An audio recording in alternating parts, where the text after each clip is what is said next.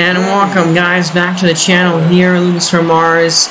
This game behind in the bottom of the 9th inning. We're just going to go really quickly here. Tie game in the bottom of the 9th. Ontario is trying to win this game here. Tied at 4 apiece. Kenley Jansen right now pitching on the mound for the Mustangs.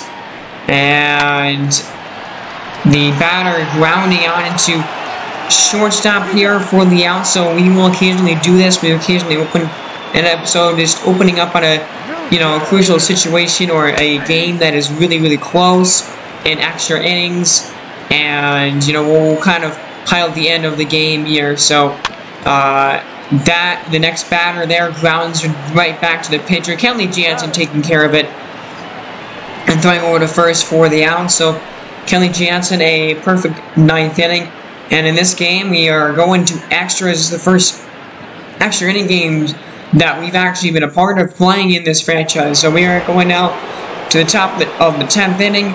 Jake Rogers, the batter here, for Alberto Mejia, the starting pitcher. And Jake Rogers hits one into left field, and it's gone! Over the wall, and a home run for Jake Rogers. And a nice shot there, and all of a sudden, just like that, now Michigan has the lead here on the top of the 9th, 5-4. And yes, sir, Jake Rogers pumped up there. They are on the road, but he's still excited, trying to hype up the fans here that are the Michigan fans in the stadium, just getting out of the ballpark. So a big home run there to give Michigan the lead. Robert Stevenson would come on out here to get another save to try and get his 4th of the season. And a 1-2 pitch here to the number 9 hitter is a ground ball up the middle for a base hit. So Ontario showing some life here in the 10th inning. Has a base runner on here to start the bottom of the 10th.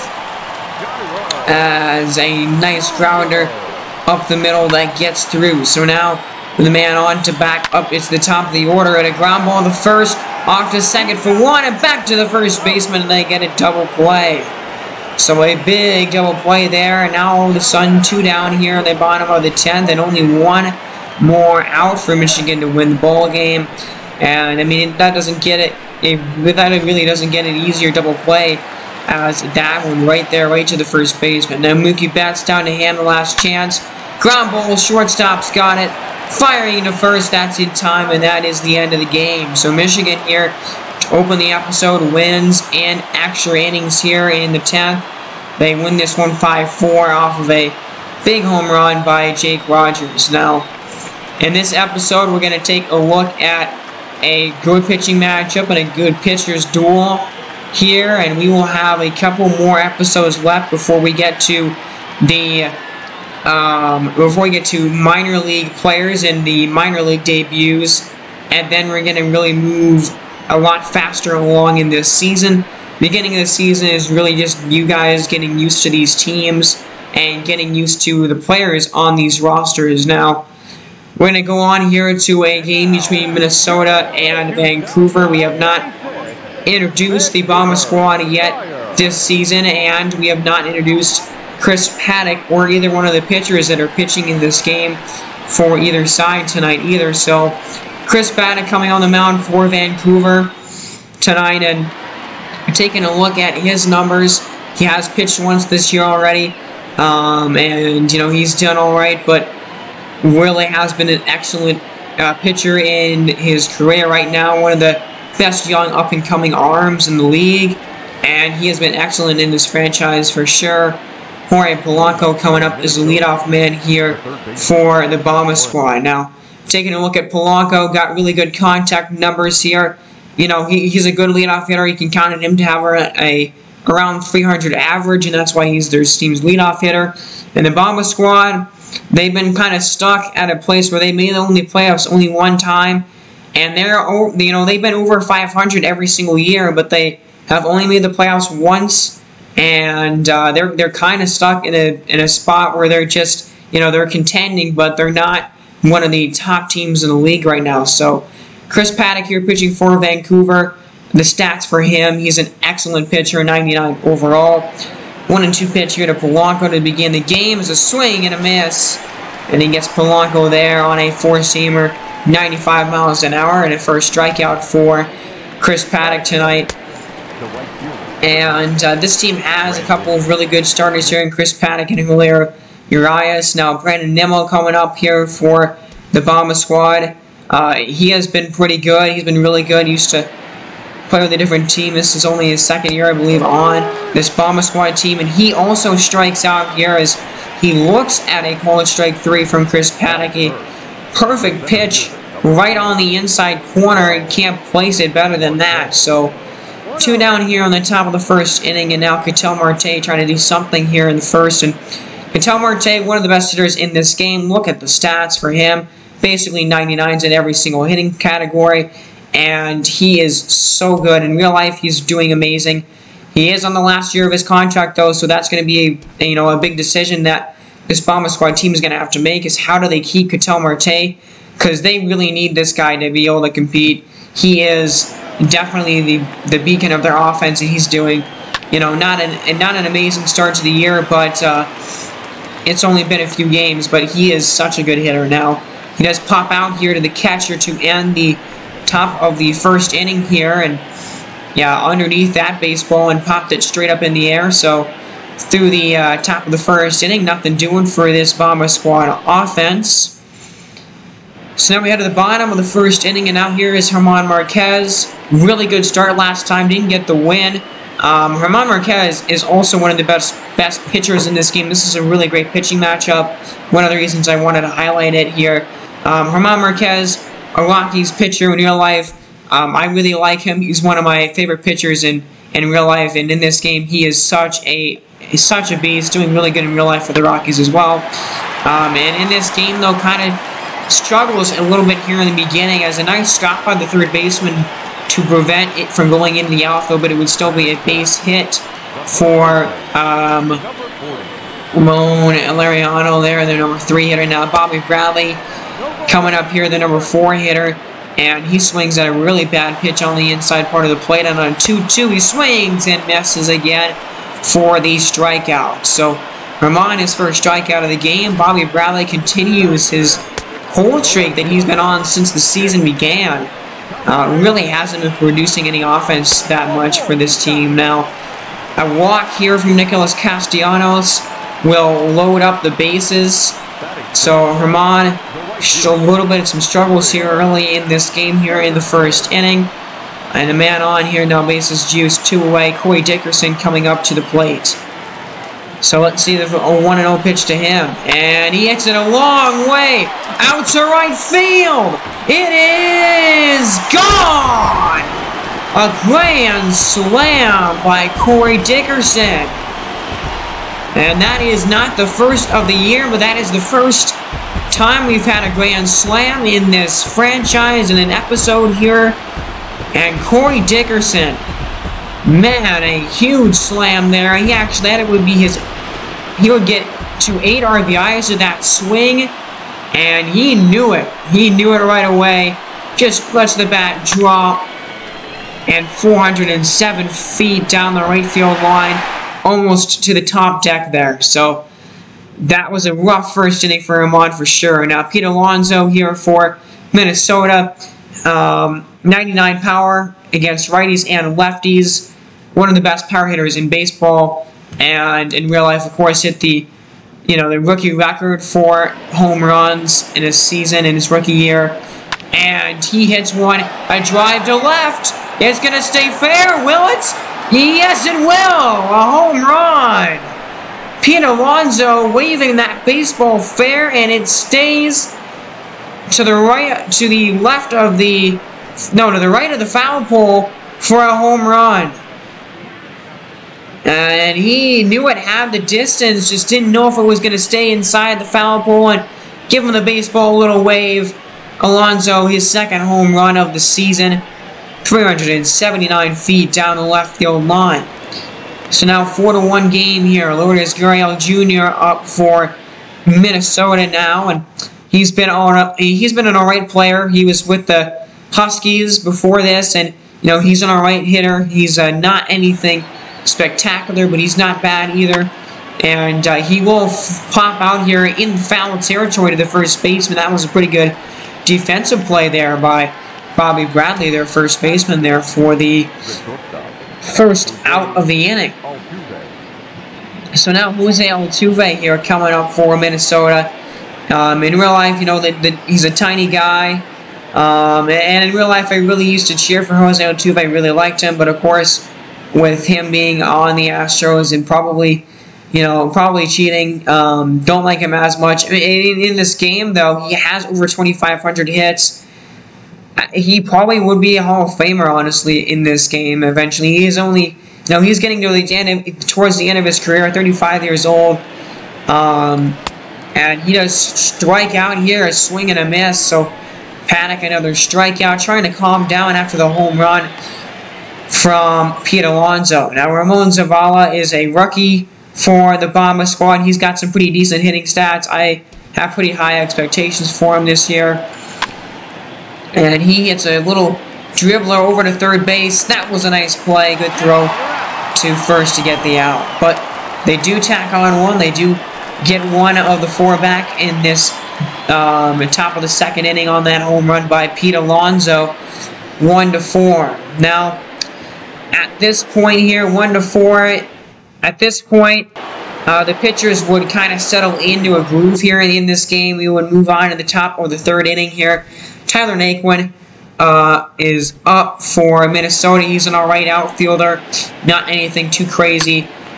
He would hit a ground ball that would get up and through the middle for a base hit, though, into center field. So another hit for Minnesota and a hit for Tyler Naquin. Now, Davey Grillon is this team's catcher. And you can see here his, doesn't have amazing hitting stats. A couple of years ago, he was really good, actually, in 2024. But last year wasn't great. And so far this season hasn't been very good either. So, see what they want to do with him, as he does swing and miss here. Another strikeout for Chris Paddack. I think, this lineup overall is pretty good. It has a lot of strings and it has a lot of, good guys in this batting order. But I do think it has a lot of weaknesses, and catcher is probably one of those weaknesses for sure. There's another strikeout, so 5 Ks now for Chris Paddack so far through 3 innings tonight. And again, pitchers would kind of settle down here at this point in the game after a rough start for a couple of them. Another strikeout here. This is German Marquez striking out at his second batter of the game in the bottom of the third inning. Striking out Nicholas Castellanos there on a beautiful off-speed pitch down in the strike zone. And to end the third, trying to steal second base, and they would tag him out there, trying to go to second to end the inning. And for this pitching staff here, another look at that nice grab there by Grillon to get the out. I really, I think Minnesota's pitching staff, they have a couple of good guys here. I really do believe German Marquez is really good. They have Casey Mize, who's turned into a very good pitcher in this franchise as well. But besides that, pitching staff isn't that great, and the bullpen is probably even worse. I don't like the bullpen really at all. There's a strikeout of Corey Dickerson, though, for German's third strikeout of the ball game. And another one here, back-to-back Ks, is another strikeout for German. So, again, these pitchers settling in. Bottom of the 5th inning is still a 1-4 ball game. But now maybe some trouble as that ball just bounces right in front of the center fielder, Ketel Marte, out there for a hit. So, Vancouver trying to do something here in this bottom of the 5th inning. And now Jose Ramirez coming up here with a man on first. Let's see what he does. And the first pitch to him is inside, and it hits him, plunking him on the leg, and he will take his base. So a couple of base runners here to begin the bottom of the 5th against German, and probably not going to let him pitch all that much longer in this game. And they decide, oh, your night is done, German. They're going to take him out of the game here in the bottom of the 5th inning. Not a great performance for German, to be honest with you. And obviously the first inning grand slam really hurt him and did not help his outing. He didn't give up any more runs. Besides that, he is responsible for the 2 runners that are first and second, though, Spencer Turnbull, it's going to be his job to make sure that this game stays at 4-1 and that Vermont is not charged with any more runs in this baseball game now. Turnbull, not a very good reliever. Has been alright so far to start the year, but, you know, very low sample size. So now Ramon Laureano coming up here. And the 2-0 pitch to him is a line drive, and it's a base hit. And here comes another run. That's going to score. And Vancouver, they do get one more here, so they add on another run charge to Ramon Marquez. It's now 5-1 for the Raptors. And like I keep saying, this Vancouver offense is really good. I definitely think that their offense is going to lead them to a lot of victories in this franchise. Now a base hit, a drive here by Marte, and look at the leap, and he catches it. He just robbed Bobby Bradley of a home run. That might be the play of the year so far. There by Ketel Marte in center. Watch this. Perfectly times his jump, and he just robbed Bobby Bradley of a dinger. That was an incredible moment in this game. What a crazy play by Ketel Marte. Very good fielder, and he just robbed a homer there. And then a double play to get out of the inning. How about that? Wow. So Vancouver is still up 5-1. Minnesota is still trailing, but man, Ketel Marte going to take one highlight away from this game. That has to be it right there. Now, in the top of the sixth, Pete Alonso up. He would get a base hit here in the center field. Chris Paddack maybe getting to the end of his night too. He has 91 pitches on the night. And let's see what they do with him. They might just decide to take him out, and they will. So Chris Paddack, really good job by him in this game. 5.1, very solid innings, only one run allowed. He is responsible for the runner on first base there in Pete Alonso. But a very good start for Chris Paddack, in line to get the win for sure. Now, we didn't actually record the last half of this game because the recording is only an hour long, and I forgot to repress the record button. Zach Wheeler coming in here, so I mean, nothing happened. Minnesota didn't score any more runs. They didn't come back in the game. Vancouver, you know, dominated in this one. They got 4 more runs in the bottom of the 7th inning. So Minnesota loses this one 8-1. Their offense didn't really do that great. Ramon Marquez really struggled in this start for sure. Now, home runs by Dickerson and Ramirez in the game for Vancouver. Their offense did a lot better in this one. That's for sure.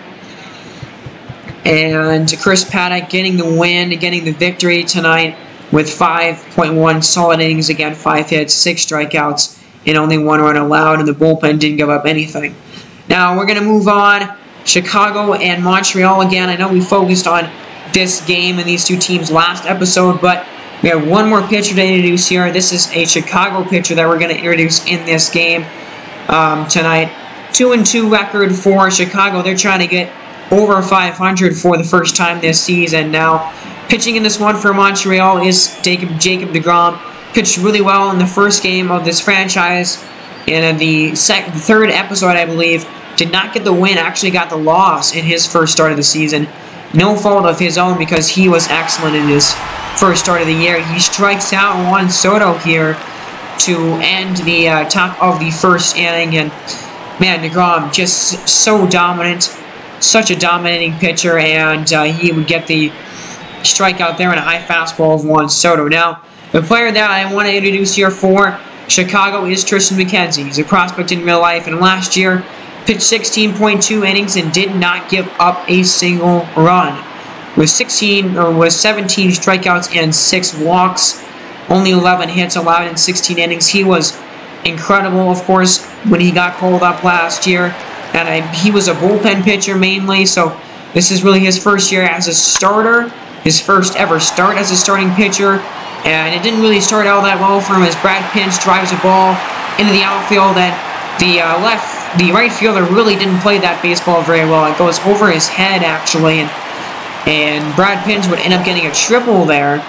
Now, 2-2 pitch is a ground ball to third, but look at this. Brad Pinch is going home, and they throw him out of the plate. That was a very poor decision. And I think it might be because Brad Pinch, you know, he's a rookie. He hasn't played a lot of MLB experience, and so, you know, he's just going. He should not have gone on contact there. you don't go on a ground ball to third base like that, and he was out by a long shot, out really easily right there.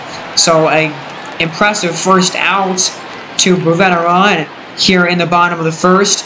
Now Andrew Benintendi is up. The 1-2 pitch is swung on and missed, and a strikeout for Triston McKenzie, his first of the year here this season, and his first as a starting pitcher. Now, beautiful pitch. Andrew Benintendi, no chance of catching up with it. Now, full count here to the next batter is a fly ball. Deep right field, but that's going to be handled and taken in for the out.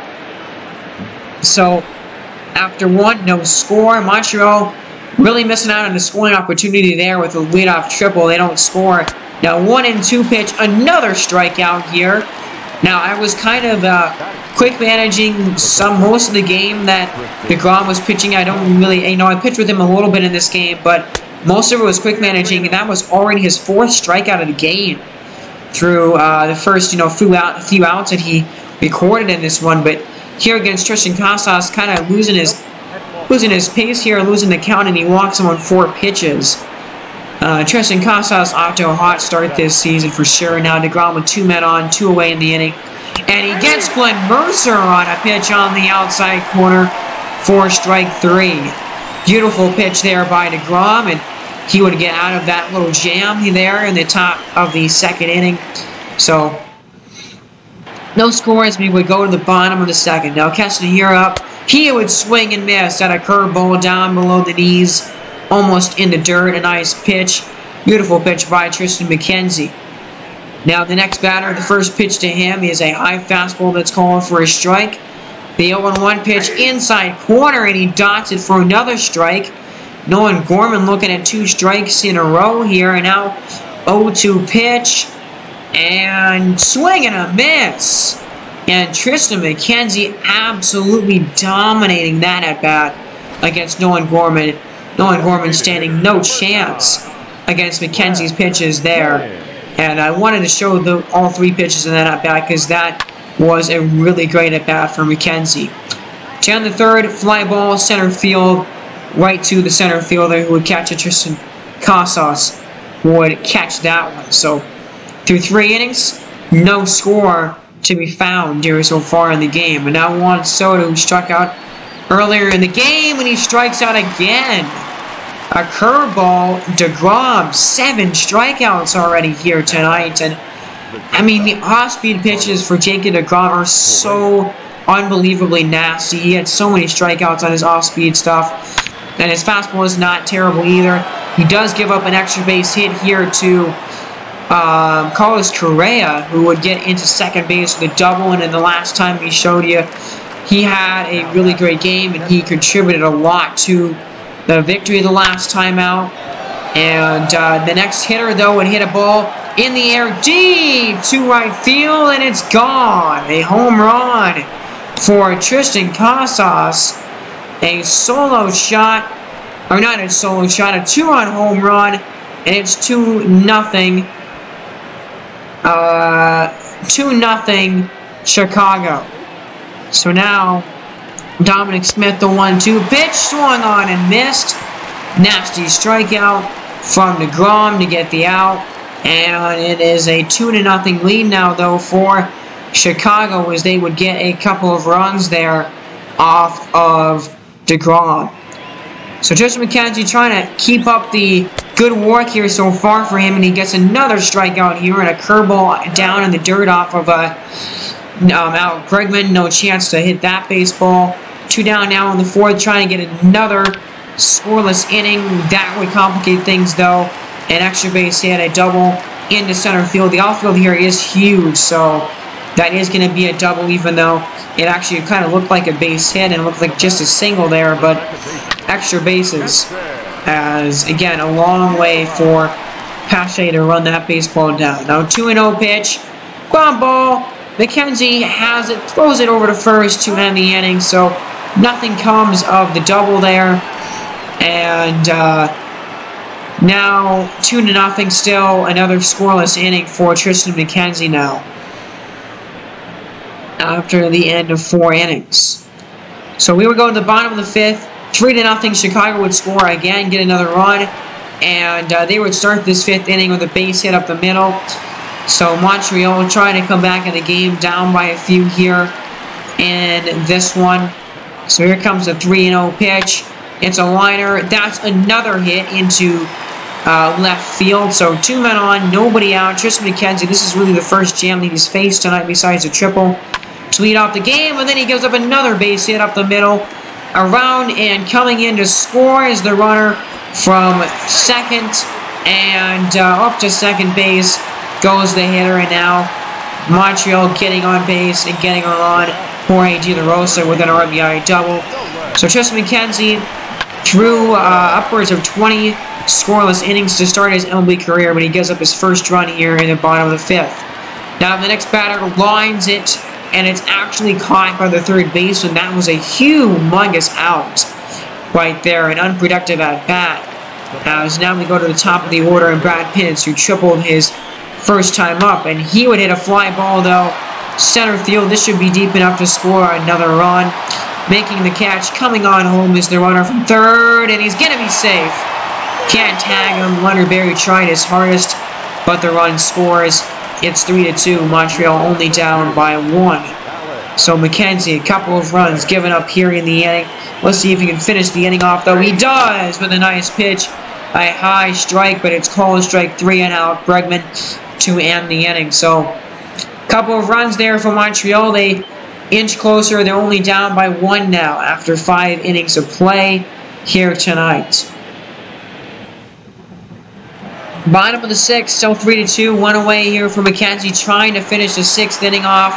And he would give up a double, an extra base hit down the left field line here now. And again, McKenzie just trying to finish off 6 innings. His pitch count not an issue right now, only at 80 pitches here, as with 2 away, fly ball left field. That is going to end the inning. They got the man third, but they do not score him. So another missed opportunity for Montreal, and Triston McKenzie through 6 innings. I believe that would be the last inning he would pitch in the ball game, and a really good start. No, he would try to go into the 7th, and it wouldn't really work out because that ball is drilled to left field. It is gone over the wall, and we are tied up. Nolan Gorman, with his first homer of the year, ties the game at 4. So we maybe try to push McKenzie a little bit here tonight, trying to get it through 7 innings. And unfortunately, just gives up a big home run there and gives up the lead. So we got a tie game now. And again, unfortunate. And that would be officially the end of the game for Triston McKenzie now. You know, a good start. A good start for him. He does give up 4 runs, but 2 of those, all 4 of those, really, he didn't give up a run until the 5th inning. So, all around, a good start for Triston McKenzie. I think you take that. And especially because he's their number 5 pitcher, so not necessarily expecting him to go out there and dominate every single game that he pitches in. Now, bottom of the 7th inning here, trying to end the inning is Michael Feliz, but that would be an extra base hit off of the wall, and he's going to go around second. He's trying for third, and he's going to get there standing up. So how about that? A stand-up triple from Alec Bregman, who has struck out a couple of times, but he gets a triple there, and now here we go. Man on third, 90 feet away now, and a tie ball game. Trying to take the lead here on the bottom of the 7th is Andrew Benintendi here. Stressful moment, stressful point here in this ball game. And he pops it up on the infield. And Benintendi upset, throwing his back down in frustration to end the 7th. And what a huge out by Michael Feliz, keeping the lead intact for Chicago. My goodness, that was huge. And end of 7 is still tied up at 4. Benintendi very upset at himself, and he couldn't drive home the go-ahead run. So Broussard coming in the game now, the rookie for the Expos, has had a really good start to the year so far. Hasn't walked anyone yet, only at a 1.8 ERA so far in the season. The 2-2 pitch here to Carlos Correa, and he gets another strikeout. Strikes him out on a fastball outside of the strike zone on the outside part of the plate. 1 down here in the 8th, and now it's Leonard Berry. The 1-2 pitch to him, and he also strikes him out as well. That was right down the middle. Don't know what he was waiting for there. He should have definitely swung at that pitch because that was right there for strike 3.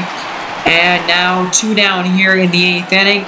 And another strikeout. There's a swing and a miss by their second baseman here. Their first baseman ends the inning. So Broussard getting some big strikeouts and getting big outs here on the top of the 8th. Now, bottom of the 8th coming up now in the ball game. Michael Feliz staying in the game now. I think staying in the ball game to try and get this 8th inning done. And the first, not the first pitch, is a deep fly ball. It actually is the first pitch to center field, but right in front of the wall. Man, Josh Bell just hit that baseball 407 feet.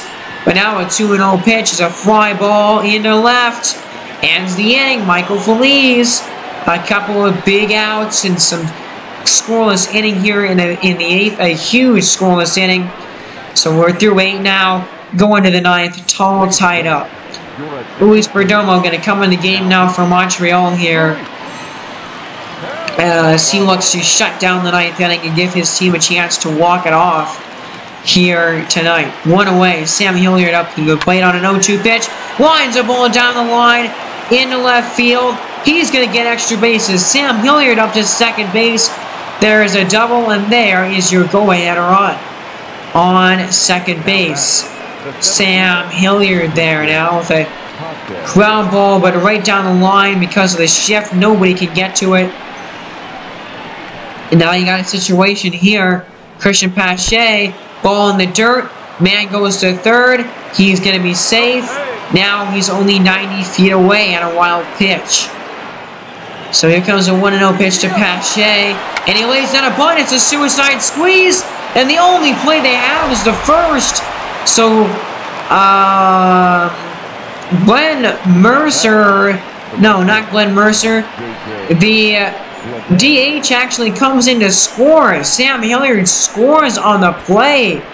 And a perfectly executed suicide squeeze to take the lead. 5-4 game. Drive to right field, and that would end it. But a huge run there for Chicago.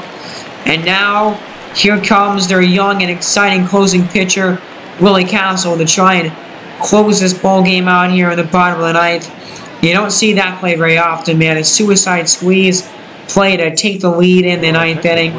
And now Willie Castle coming out. Only 1 save opportunity so far in the year, and he did what he needed to do. And that was actually the last game that this team played. So now, another chance, another opportunity. 0-0 pitch is a liner, and it's caught, though, by the left fielder. A nice run down catch there for the first out.